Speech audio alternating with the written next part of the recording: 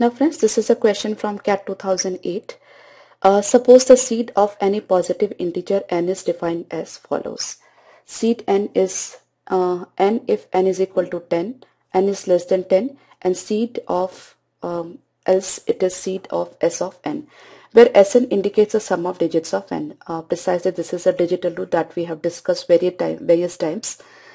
For example, seed of 7 is 7, seed of 248 is 8 plus 4, 12, and 2, 14, that means 5.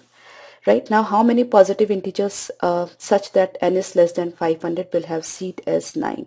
That means sum of the digits to be 9. Suppose I have an example 18, right? So this is sum of the digits is 9. Okay. Other example 2, 7, 8, 1. So 7 into 9, 10, 10 plus 8, 18, and further 1 plus 8, 9, right? So you can very well observe that sum of the digits should be 9. It is possible when the number is divisible by 9. Obviously, what is the divisibility rule of 9?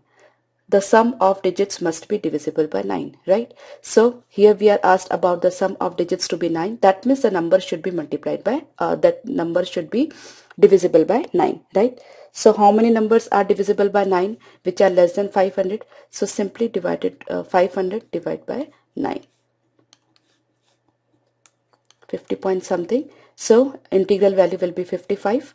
So 55 numbers will be there which are divisible by 9, and since all the numbers are divisible by 9, that sum of digits will be definitely 9.